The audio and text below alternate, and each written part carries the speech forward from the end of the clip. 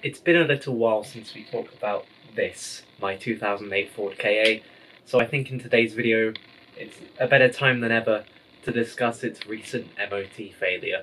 So yeah, the Ka failed its MOT.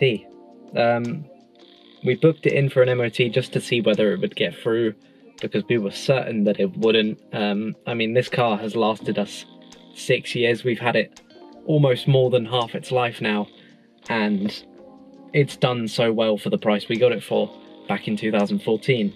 But basically it came back as a front valve stem on the tyre seriously damaged and corrosion to the seatbelt anchorages in the car. So yeah, there was multiple seatbelt anchorages that had rotted away, both on the offside and the near side, front and back. But luckily the garage that we did take the car to was able to get it repaired for a cheap price. So the Ka is now back on the road, and it did pass its second MOT, which is pretty exciting. I didn't actually want to lose this car. It does actually mean quite a lot to me because it's been in our family for so long. So what does this mean for the future? I mean, next year I turn 17 and will hopefully pass my test. That means the Ka will be my first car, which I am going to absolutely love, because we've had this car for so long. I've grown so fond of it and so attached to it that I would hate to lose it. So what has the car been doing this year? It hasn't just been sitting, right? Well, no.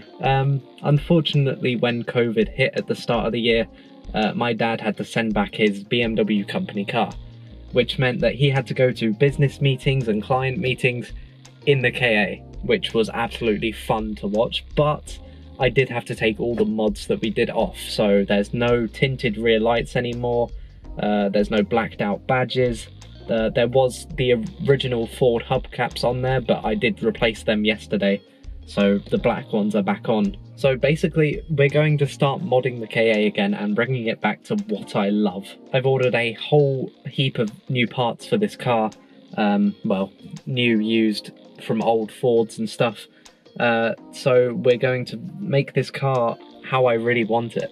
We did also, as a quick note, get a new stereo. This cost me £5 at my local car boot sale, and for the price is a pretty killer deal. I mean, it's got Bluetooth, it's got USB, the whole lot, and it works. It's pretty amazing. So yeah, now that the Ka is repaired and it's back on the road, expect to see a whole heap of new videos coming soon. So yeah, I hope you guys are looking forward to what's coming in the future. As a little sneak preview, it's going to include some new speedos, it's going to include a new gear shifter, and well, I've got something big planned that I'm going to keep a secret from you guys. So I'll see you in the next one. Goodbye.